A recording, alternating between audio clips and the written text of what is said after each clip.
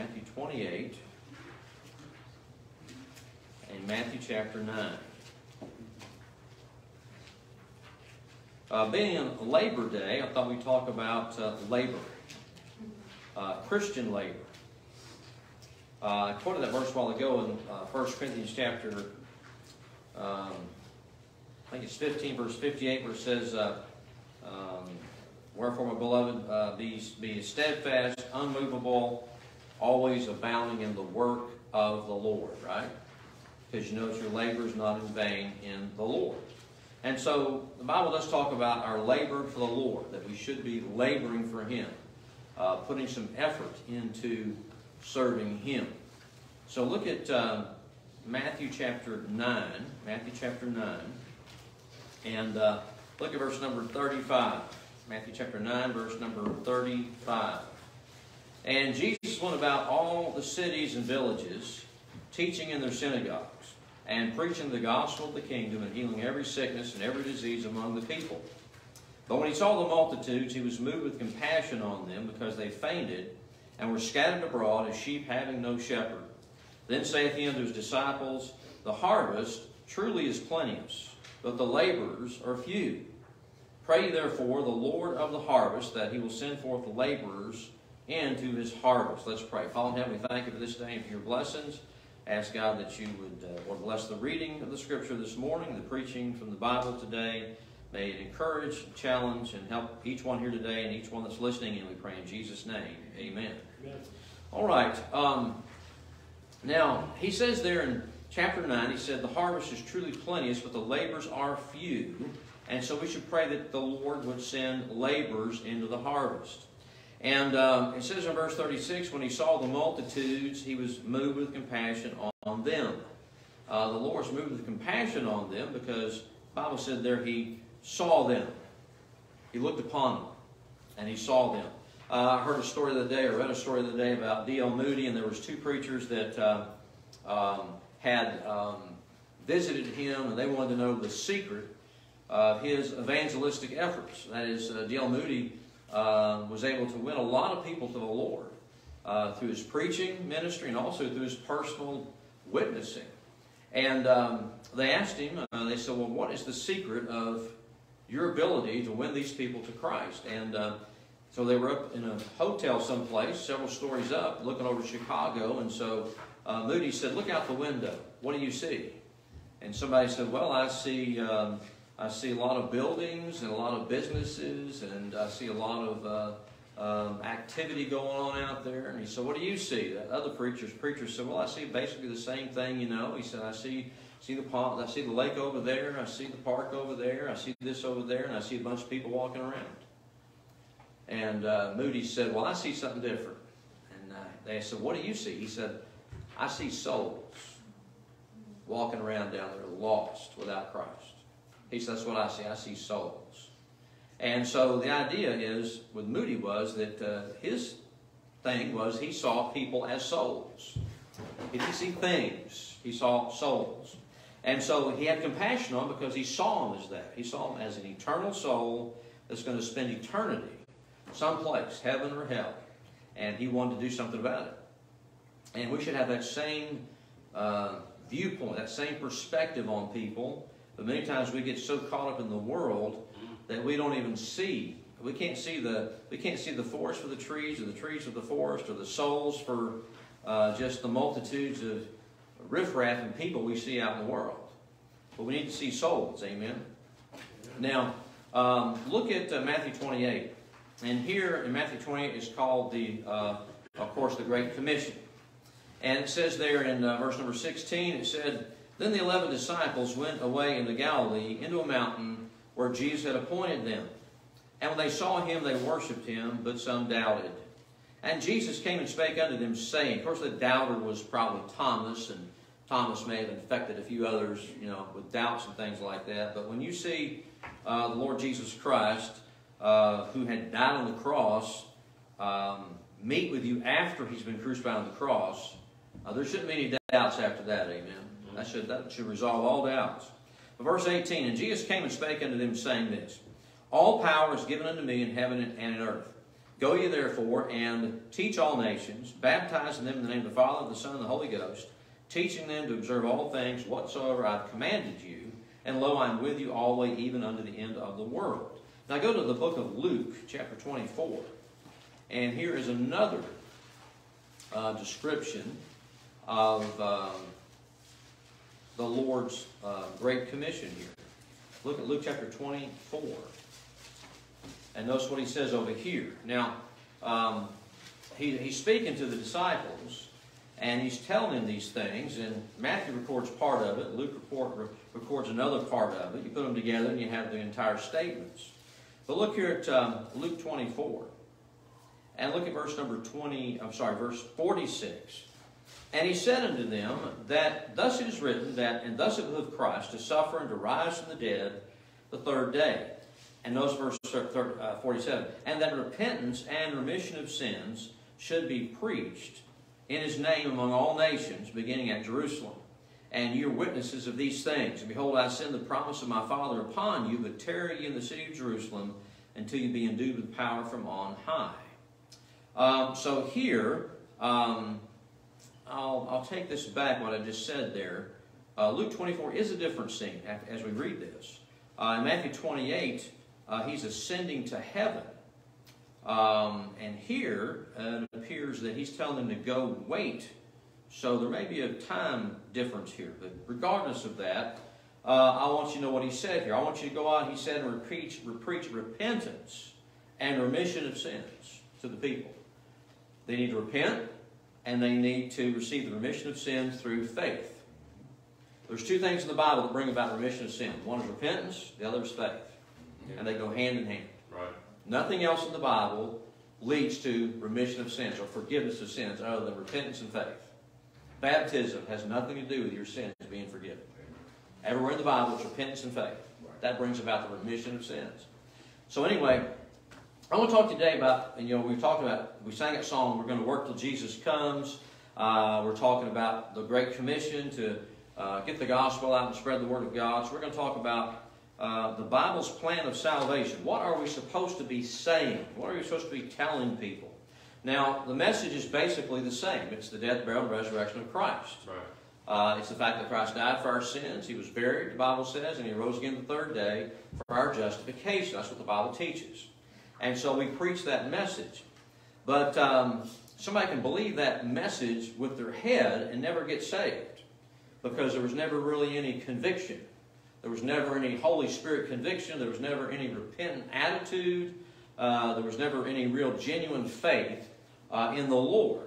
Many people say a prayer, and sometimes they get saved, and sometimes it's meaningless because they never truly accepted Christ as their Savior. And you say, how do you know the difference? Well, that's something for you to figure out. That's right. That's for you to figure out. I can't tell you. I can't tell you if you were sincere when you got saved. I can't tell you if you were sincere when you prayed and asked the Lord to save you. I don't know how sincere your faith was. That's between you and the Lord to figure that out. But you should know if you're saved or not. And if you're doubting your salvation, you should get assurance of your salvation and make sure that you are saved. But now we're going to talk about the Bible's plan of salvation. This is just a simple way of presenting the gospel.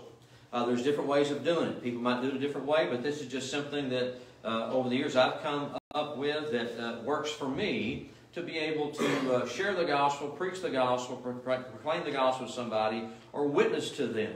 On one page is the Bible's plan of salvation, and it says outline. On the other side is just simply the Bible's plan of salvation. And what was on the side that says the Bible's plan of salvation is something that I wrote for my father-in-law's funeral and for the people that were attending it because he had gotten saved in the hospital before he passed away. And then I had something, I think I had written him a letter explaining salvation at one point. And I took that and I wrote this out and I put it in a tract form and left it for everyone at that particular funeral. And I believe there's enough there. If you read that and believed it, and the Holy Spirit's dead in your heart, you can get saved. But that's like a little gospel tract right there. But it's based on the other page, which is the outline, which is the sermon, if you will. And let me say this. Here's the Bible's plan of salvation. And again, there's no plan that saves you.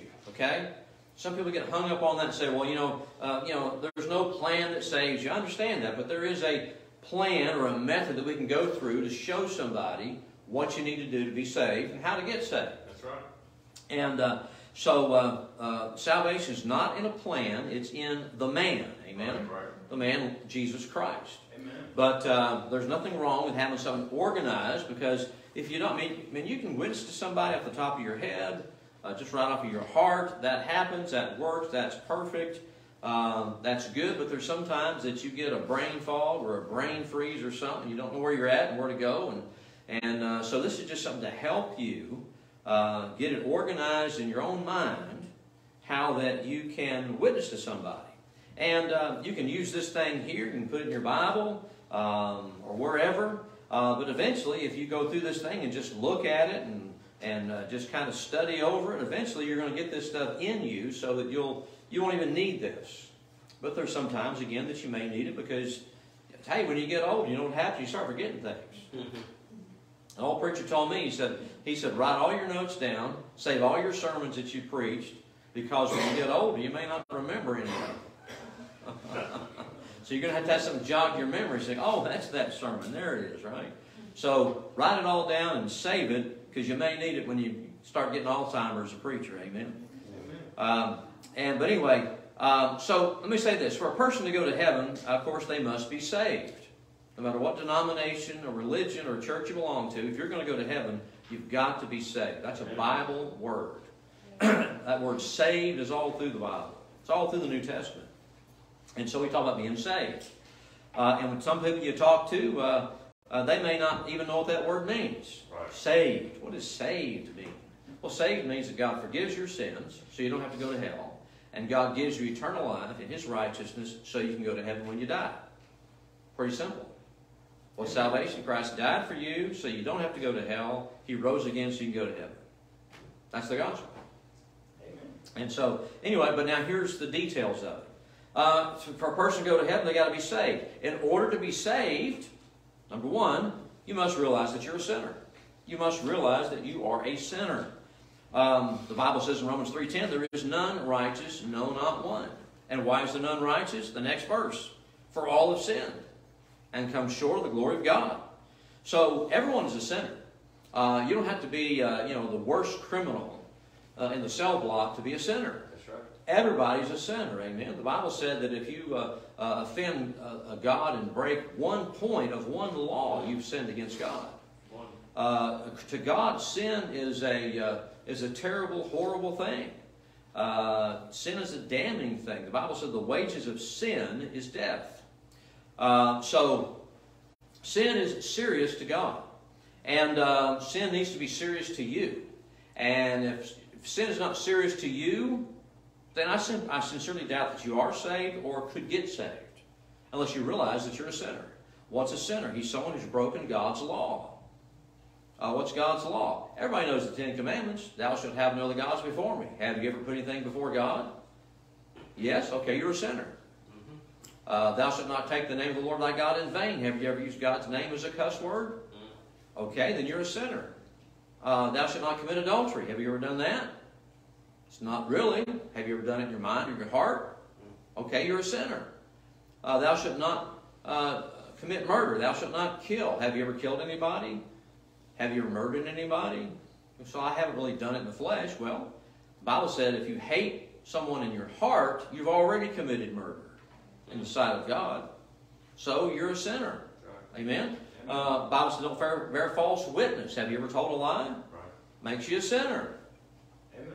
So it's not that you're this, you're not the worst sinner on the cell block. You're just a sinner because you've sinned against God. And if you sin against God, even one sin is going to make you a sinner. But I'll bet you've committed more than one. So you're a sinner, amen? A sinner is one who's committed sin. And there's none righteous. Well, a person that's righteous is someone who's not a sinner. Jesus Christ is called Jesus Christ the righteous. You know why? Because He wasn't a sinner. Amen. He wasn't a sinner. But there is none righteous, not one. There's nobody that's right with God based on his own good works, his own good character, his own merits or whatever. There's nobody righteous in and of himself, because we're all sinners. And notice what he said, there's none righteous, no, not one. So the problem with a lot of people is they're self-righteous. They think they're good enough to get to heaven. Well, let me say this. If you think you're good enough to get to heaven, don't judge me, because you're better than I am. Right. Because I don't think I'm good enough to get to heaven. You got people that say, well, you preach this way, you preach that way, and you just love to condemn people. Well, no, I don't like to condemn people. You're already condemned according to the Bible. Right. If you're rejecting Christ, Jesus said you're condemned already. And at one point before I became a Christian, I was condemned. I was lost. I was unsaved. And I was not righteous. Because there's none righteous, no, not one. Why? Because I had sinned. I'd broken God's laws. And I fell short and came short of the glory of God. And therefore I'm a sinner. And again, I don't think that I'm good enough to get to heaven, but if you think you're good enough to get to heaven, then you're better than I am. You must realize that you're a sinner. And then let me say, secondly, you have to realize that because of your sin, that you'll be eternally lost. You'll be eternally lost because of your sin. Romans 6:23 says, the wages of sin is death. That's pretty clear. The wages of sin is death. That's about 5 or 6 words, one syllables. The wages of sin is death. Because I can't understand the Bible. You can't understand one syllable words. You probably go to college too, don't you? I mean, you probably went to high school someplace. But you can't understand one syllable words. All have sinned and come short of the glory of God. Amen. What don't you understand about that? The wages of sin is death. Well, what's a wage? A wage is something that you earn. And so if you are working your way to heaven, the wages you're going to get is death. Why? Because the wage of sin is death, and you're a sinner, and you've committed sin. And because you're a sinner who's committed sin, you've earned death. Not life. You've earned death. You've earned condemnation. You've earned judgment. You've earned damnation. You've earned hell. Why? Because the wage of sin is death. A wage is something that you deserve. And if you want to go stand before God and say, God, give me what I deserve, that's a huge mistake. Because we all deserve God's judgment. What we want is mercy. Right. We don't want God's justice. We don't want His judgment. We want mercy. Amen? And you're going to have to realize you're a sinner, and also realize that you are eternally lost, without hope and without God, in this world and in eternity, if you don't get saved. Revelation 21 verse 8 said, the fearful and the unbelieving were cast into the lake of fire. And whosoever was not found written in the book of life was cast in the lake of fire. So the Bible says that those who die without believing in Christ and trusting Him as their Savior, those who die and don't get born again and get their name written in the Lamb's book of life, will one day face judgment and spend eternity away from God, separated, isolated, in a place called hell and the lake of fire. That's a terrible place to go. So you have to realize you're a sinner. You have to realize that because of your sin, you're going to be eternally lost. And you have to realize, number 3, that even though you're a sinner who's eternally lost, yet God loves you and wants you to be saved. Amen. God doesn't hate you in the sense that He's emotionally upset with you and wants to damn your soul to hell because He hates your stinking guts. That's not the hatred that God has for you. God hates sin. And His hatred against sin is going to be felt by you unless you somehow get rid of your sins. And the only way to do that is what God did. God did it for you. He offers you the forgiveness of sins. He wants you to be saved. So He provided a way out. He knows you're a sinner. He knows you're going to sin. He knows you're eternally lost. He knows you'll be damned unless He does something. And so He does something. And in the New Testament, He sends His Son. Number 3, you have to realize that God loved you and wants you to be saved. John 3:16, for God so loved the world that He gave His only begotten Son, that whosoever believeth in Him should not perish, but have everlasting life. And so if you want to have everlasting life instead of being eternally damned, you're going to have to trust Jesus Christ and believe in Him for what He did for you. And again, God sent His Son to die for you in your place so that you could be saved by faith in Him because He loved the world. That's why He did it. People say, well, you know, the God you preach is a God of hate. Let me read that verse again. For God so loved the world. Amen. One syllable words that disagrees with whoever says God hates us. Why are you preaching such a hate-filled religion with a God who hates? Well, God so loved the world that He gave His only begotten Son, that whosoever believeth in Him should not perish, but have everlasting life. That's what the Lord says. 1 John 4:10 is a great verse. Herein is love, not that we loved God, but that He loved us, and sent His Son to be the propitiation for our sins. Propitiation is, I got the note there, it's a sacrificial payment. Propitiation is a sacrificial payment that satisfies the demands of the law. As the law demands your death.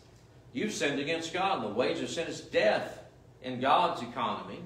And so in God's system of government, the wage of sin is death, and the law demands the death of the sinner.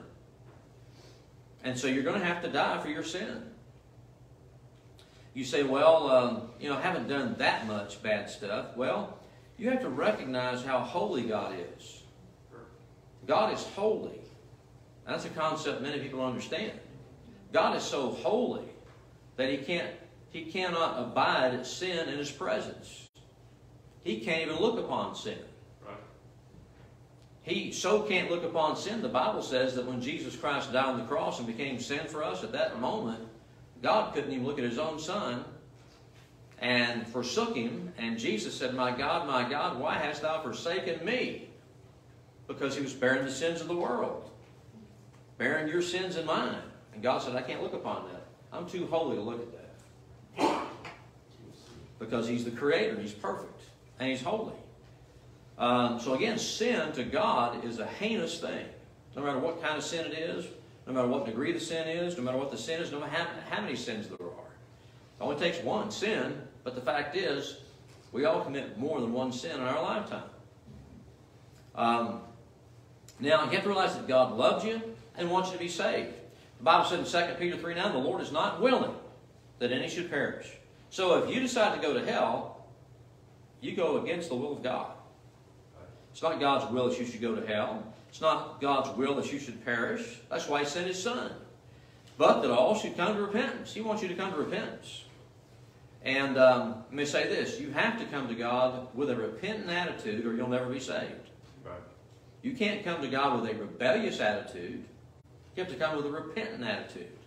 You can't come with a superior attitude or a sense of entitlement that God owes you salvation. You have to come to God with a submissive spirit, a humbled heart before God. And that's what the Holy Spirit does. The Holy Spirit, as we preach the Word and tell the gospel story, the Holy Spirit of God starts working on people's hearts and their consciences and their minds.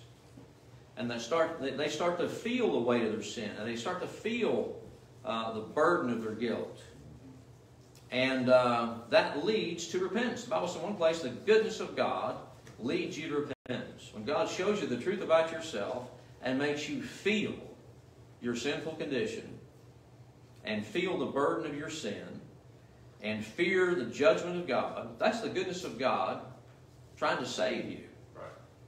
Getting you to a place in your life where you will come to Christ to be saved. Let me say this. You'll never come to Christ to be saved by faith until first of all you've repented. To repent simply means to come to God recognizing, acknowledging, and admitting that God, you're right and I'm wrong. I'm a sinner and you're holy. And there's nothing I can do to save myself. Now, again, we're all sinners. We're all eternally lost in our sin if we haven't been saved. And a person has to realize, the lost person has to realize that God did love them and does want them to be saved. And then, number 4, they say this, you have to realize that Jesus Christ paid for your sins. You got to realize that Jesus Christ paid for your sins. Not only did God love you, not only does God want you to be saved, but you have to understand that Christ paid for your sins. Right. It's not just, well, I know that God loves me, therefore I'm okay. No. You're not okay just because God loves you. You've got to be saved. You've got to admit your guilt. You've got to humble yourself before God. You've got to turn towards God in repentance and faith to be saved. And one thing you're going to have to do is you're going to have to acknowledge, admit, and agree with God that there's not a thing in this world you can do to save yourself. Jesus Christ paid for your sins. Christ died for our sins according to the Scriptures. Romans 5:8 says this, Christ died for us. And when He died for us, that means He died on our behalf. He died in our stead. He died in our place. He died for us, and that He took the place on the cross and died the death of a sinner that we should have died. Right. But God commended His love toward us, and that while we were yet sinners, what did Christ do? He died for us on the cross. Christ died the death of a sinner so we wouldn't have to. He fulfilled the law. When He came, He lived the perfect, sinless life. He never had a sinful thought, never committed a sinful deed, never had a sinful attitude. He was perfect. And He lived and He fulfilled everything the law required of a person. You know, if in the Old Testament you could have kept every law that God set out, then you could be saved because you'd be perfectly righteous. But the law was never meant to save anybody because the law shows us we're sinners. The Bible says in one place, by the knowledge, by the law is the knowledge of sin. By the law is the knowledge of sin. We went over that in the first point. What is that? Don't lie, don't cheat, don't steal, don't cuss, right? Don't put anything before God. All those are sins. And because of that, we're sinners. And so we know we're sinners. And we deserve death for our sin. But somebody paid the price for us. That was Jesus Christ. He died in our place. And it says here Christ died for our sins, according to Scriptures. To die for our sins, but He died because of our sin, and He died to pay for our sins. Colossians 1:14 says this, that in Christ we have redemption through His blood, even the forgiveness of sins. And it's because of His grace. Redemption is redemption is when you buy something back. In the old days, you would finish your Coke bottle, your Dr. Pepper bottle, your Sprite bottle, whatever, right? You'd save them. You might even go down the road and collect them, pick them up. You take them to the store, they give you a nickel for every bottle. You were redeeming your bottle. I found this bottle. I have some bottles. I don't need them anymore. What am I going? I'm going to give it to you. And He's going to give you a nickel for every bottle. I remember doing that just to get me another drink. Amen. When I was a kid, right? How many did that?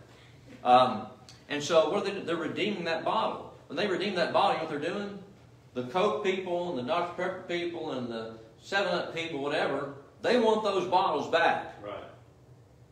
So they're going to pay to get those bottles back. I've got the bottle. You want it back? You're going to give me a nickel. Right? That's okay? Coke says, okay, we're going to give you a nickel for that bottle. And the guy at the store, on the behalf of Coca-Cola or whatever, gives you a nickel for your bottle. And they buy that bottle back. You know what God did? God bought you back from the devil's market. You were lost. You were in sin. And back in the garden, Adam and Eve literally walked away from God and became lost. And everybody since then have been born sinners who are lost. And God wants to get His lost bottles back. And that's you, lost souls. He wants you back. So to get you back, what's He going to do? He's going to pay to get you back. He's going to redeem you. How's He going to do it? In whom we have redemption through His blood. Amen. The forgiveness of sins.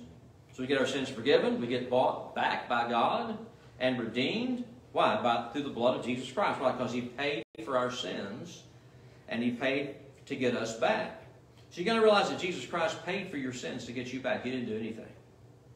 And then also you have to realize this. There's people that realize that they're a sinner. There's people that realize that they're eternally lost. There's people that realize that God loved them and wants them to be saved. There's people who realize that Jesus Christ paid for their sins. but they still are holding on thinking that they've got to do something to help out. And they got to do good works to be saved.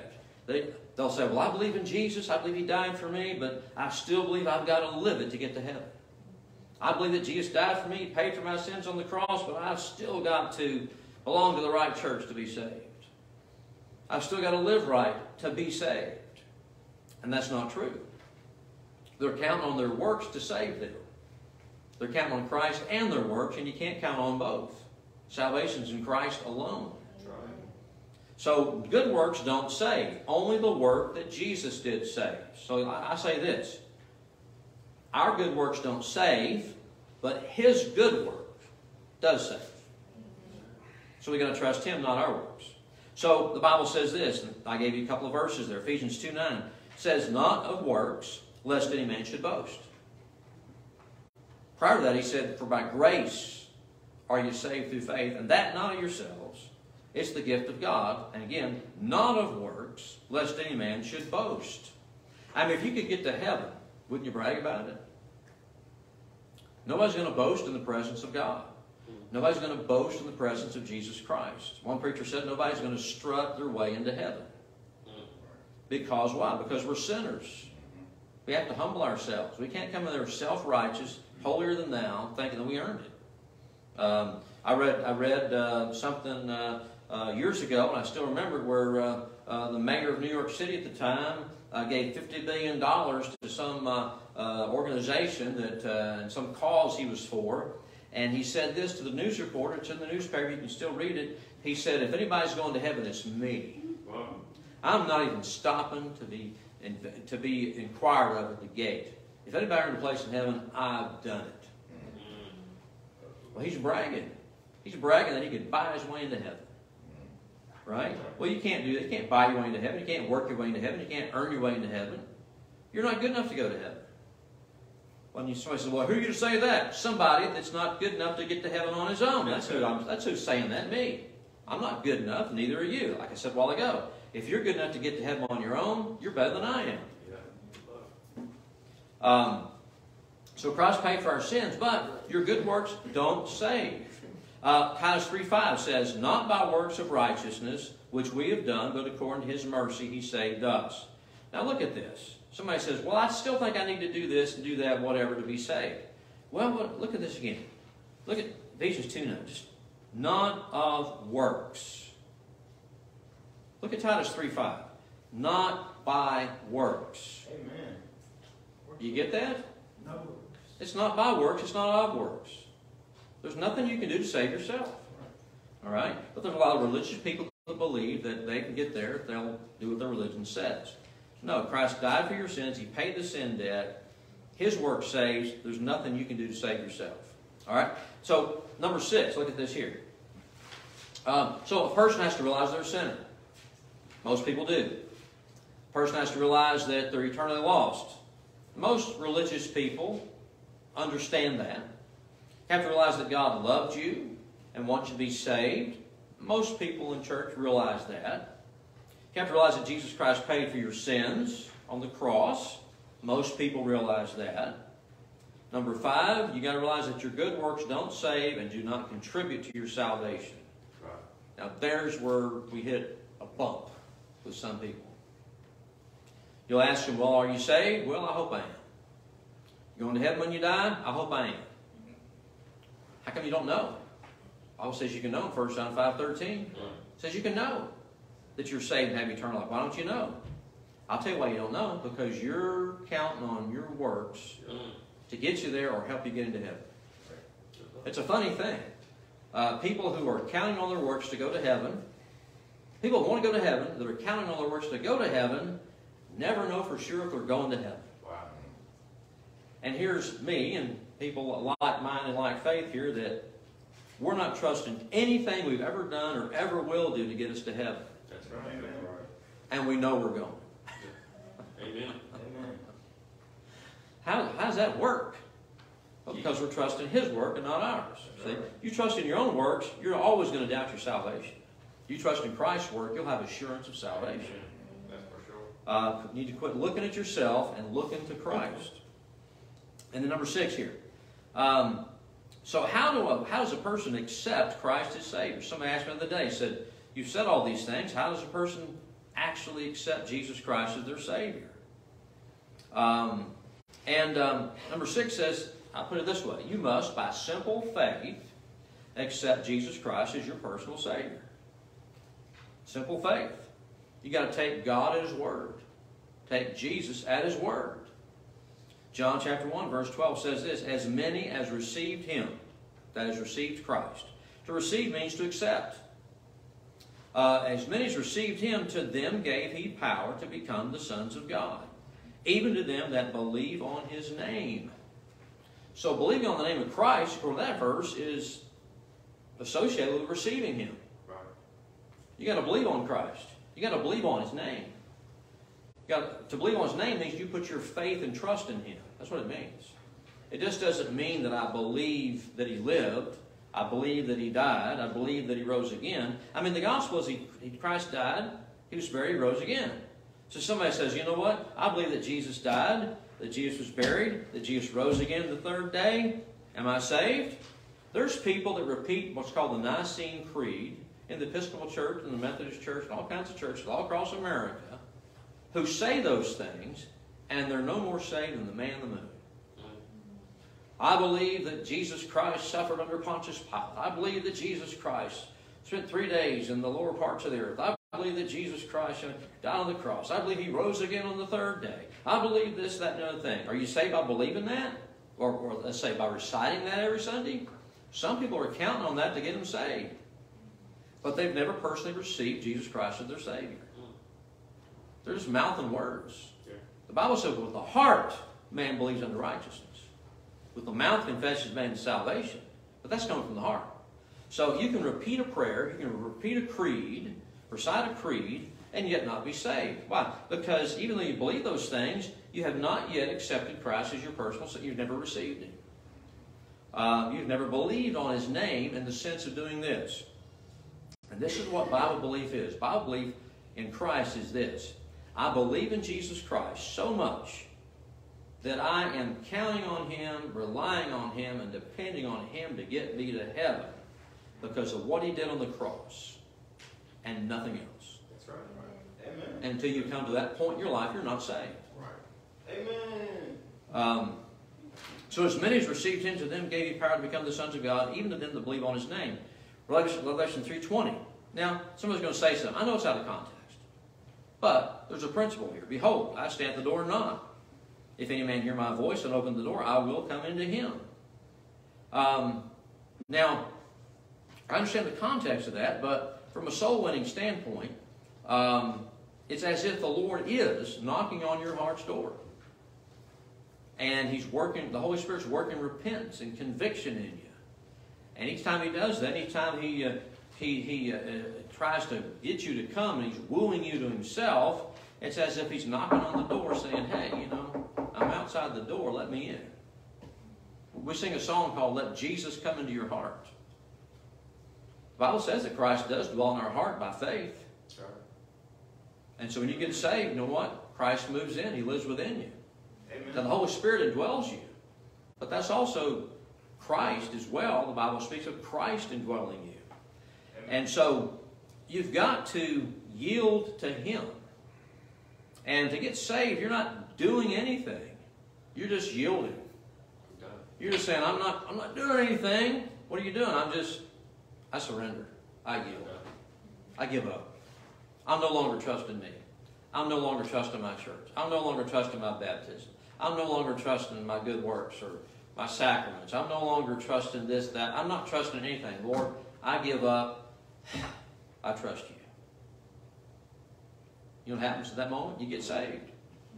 You got to put your soul in His hands. There's a good, and this may be a good illustration, I don't know, but I'll throw it out there. Whenever I've had surgery in the hospital, which I've had about 3 surgeries, and each time I've gone, the first time I went, I'd watched, the TV shows, and I know the drill, right? I know the drill. They put you down there, they lay you down, they put the IVs in you, and you're supposed to count from 100 backwards, right? Is that true? Is that right? And so I told the nurse I was joking. I said, okay, I said, do I start counting from 100 backwards? She said, you'll never get to 100. Next thing I know, I was waking up.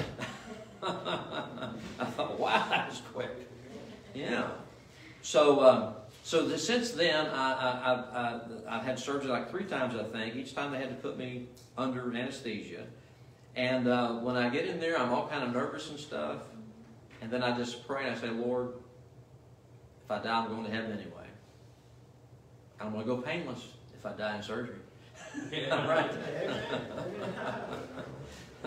And so anyway, speaking of that, I heard the other day, I was listening reading a sermon by Charles Finney. He was talking about death. And he said this, he was talking about the soul that dies without Christ is going to spend eternity in hell, and they're going to be dying eternally. Dying eternally. He said, have you ever been around, and he's writing this like in 1850 or 60. He said, have you ever been around somebody that has died? He said, my first wife died. Took her 24 hours to die. She was in pain and agony. She was moaning and groaning, even screaming. Why? Because they didn't have anesthesia back then to give these people. So when a person died before anesthesia became popularized in, I guess, the mid-1800s or whenever it was, people died in pain and agony. And he said, can you imagine that? He said, it broke my heart. He said, I couldn't stand it. And he said, think about other people that you know that have died. Well, back in those days, people feared death because it was a scary thing. It was painful. It was agonizing. And you really wanted to die as quickly as possible if you were going to die. He said, can you imagine somebody that spends a year dying like that?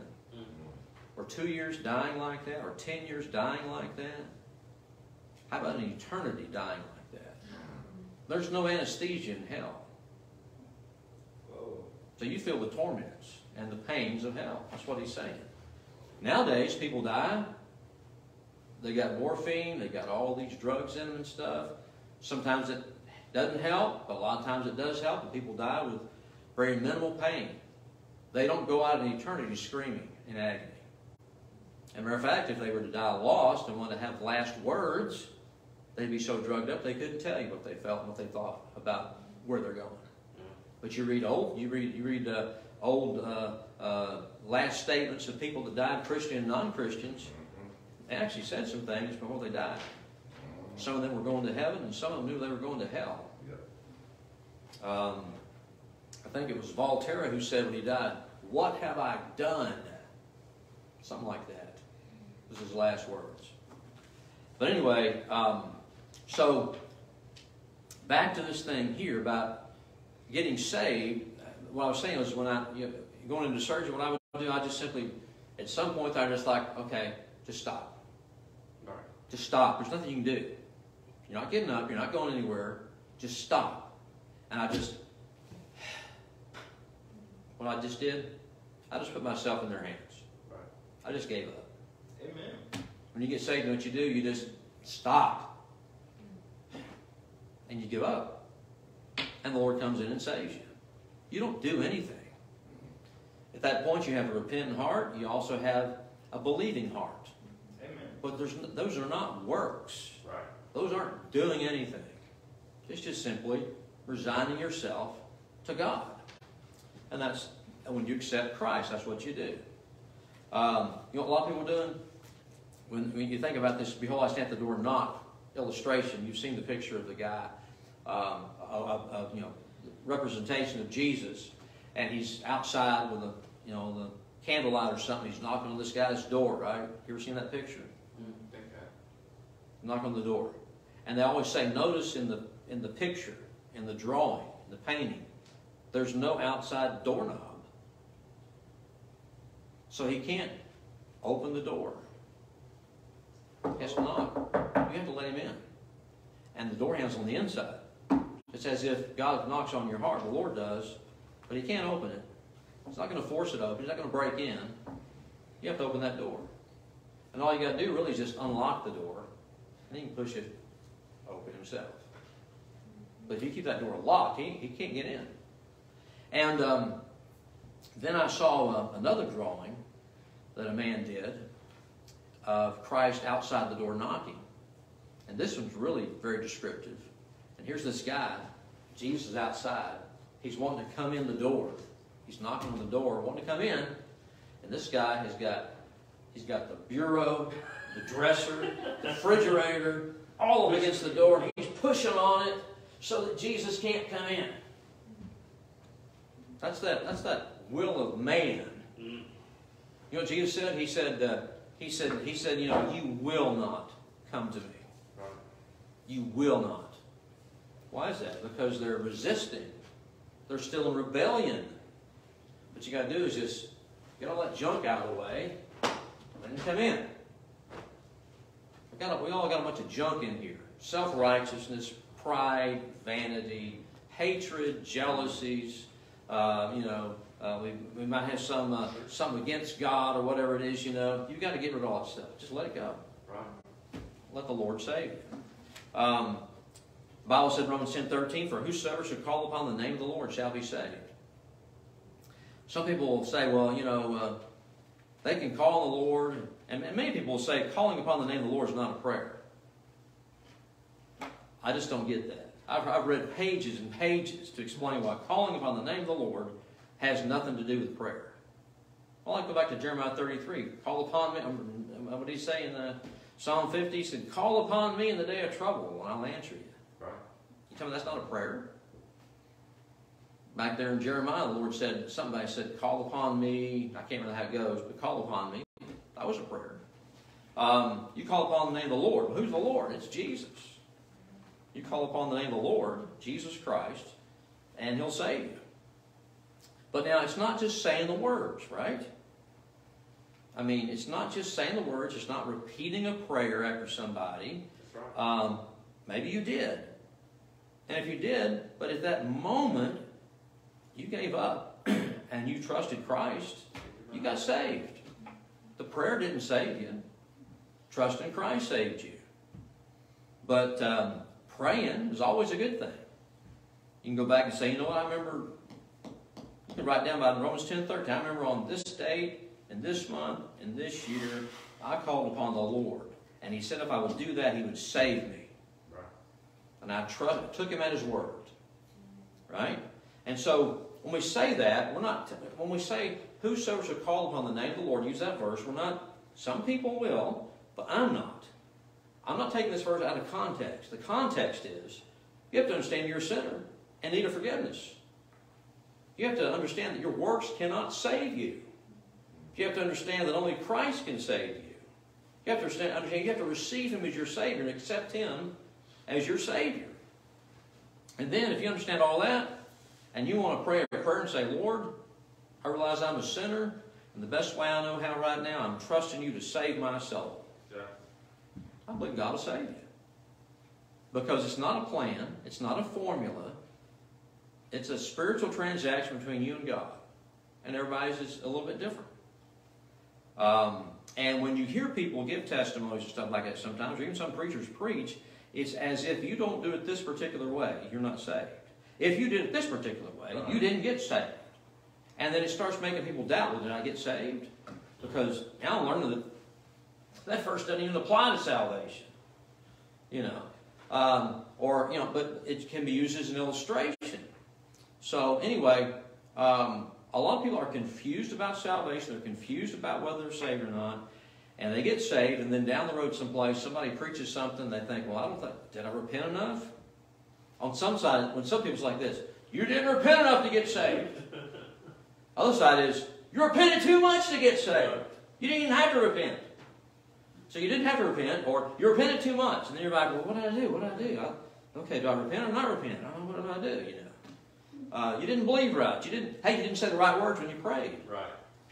Oh, I got that one time. I was like, man, I was under preaching that was making me doubt my salvation. I thought, well, did I pray the right thing? Some people say, well, the prayer, you prayed, you didn't even get saved. Others say, well, if you prayed, you better be sure you prayed the right words, or you didn't get saved. With the heart, man believes unto righteousness. Amen. With the heart, you're saved by your heart when you by faith trust Christ as Savior from the heart. Okay? So what I did, this is what I did. I'm done. This is what I did. I did this. I searched high and low. Couldn't find it. The tract with the prayer in the back that I prayed when I got saved. Couldn't find it. But I knew it was a Billy Graham tract. I couldn't think of the name of it. So I started looking around. Finally found the title. It was How to Have Peace with God by Billy Graham. It's kind of got a bunch of diagrams in it and stuff like that. It was even in the King James Version edition of it. And the back was a prayer. Anyway, I looked high and low. Finally found it at the Christian bookstore, and God took it home. And I said, yeah, that's what I prayed. It's got the right words in it. Everything. Yeah, I'm okay. I got saved. Amen. I even wrote it down in the back of my Bible so I wouldn't forget it. I lost the tract. So if I ever get called, I say, no, wait a minute. I prayed on this day, and these are the words that I said. I said the right saying. I said the right words. That's the magic word. So I'm saying, you happy for me? Yeah. Okay, man. So, but anyway, I had to do that because the preaching I was under made me doubt my salvation. Because I didn't say the right words, or I didn't repent enough, or I didn't do this or that or whatever. You know what? If you know Christ, if you know you're a sinner, that Christ died for you, that your good works can't save you, if you trust Christ, you're saved. Exactly. People ask this question. They say, well, how can I know I'm saved? I can tell you right now. Right now, at this very moment, if you died and went to heaven, and God asked you, why should He let you into heaven, then what would you tell Him? And this is how I put it. At this very moment, what are you counting on to get you to heaven? Right now. What are you counting on to get you to heaven right now? What are you counting on? I've asked some people. I asked one time a guy that. I said, I went through the whole plan of salvation with him. I said, let me ask you a question. He was an older man. He was a Mason. And I said, what are you counting on right now to get you to heaven? He said, well, I go to church. And I'm a Mason. And I do this and I do that. I'm a pretty good person. And this and that, whatever. I said, okay. I said, so that's what you're counting on to get you to heaven? He said, yes. He was a Methodist also. I said, well, you left out something. He said, what? I said, you didn't even mention Jesus Christ. He said, oh, well, Him too. Him too? No, it's Him alone. Exactly. Him alone. That guy was lost as a goose, man. Goes to church where they recite the creed, where they believe that Jesus died on the cross for them. But the man had no clue what salvation was about. Jesus Christ wasn't even in the formula for him. And so when I asked somebody that question, I asked them, I said, when I present the gospel, what are you counting on? And that'll tell you right then and there what they're counting on. They're going to tell you. And if they don't say Jesus Christ, or Jesus Christ went on the cross for me, or Jesus Christ in His blood, or something similar to that, if they don't say that, then that person's counting on something else to get into heaven, which means they're not saved. And unfortunately, there's a lot of religious people that go to church, that's where they're at. Because they've never had the gospel presented to them in their church properly, because the preacher doesn't know he's saved. And the pastor and the minister and the reverend doesn't know they're saved. And the priest doesn't know if he's saved or not. I called a Catholic preacher in town one time. I said, I'm doing a survey on what it takes to get to heaven. I said, here's the scenario, if you don't mind. The scenario is, I've been diagnosed with an illness. They've told me I've got 5 minutes to live. Can you tell me how to get to heaven? He said, well, I can make an appointment for you in about 2 weeks. I said, you didn't hear me. I've got 5 minutes to live. What are you going to tell me how to go to heaven? He said, I told you, mister, I'm booked up. You're going to have to make an appointment with the secretary, and you might see you in about 2 weeks. I said, I'll be dead in hell by then, Father. Man didn't know what to tell me. Right. So he can't tell his people that. That's why they don't know if they're saved or not. So, again, a lot of religion, you take religious people, a lot of them are religious, believe in Jesus, believe the Bible, all these things, but they never personally received Christ as their Savior.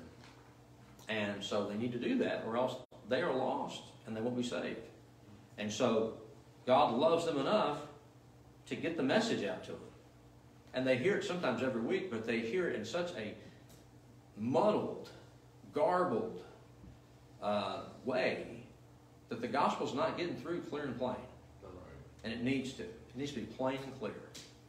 And so when you witness to somebody, you want to be as clear and plain as you can with them.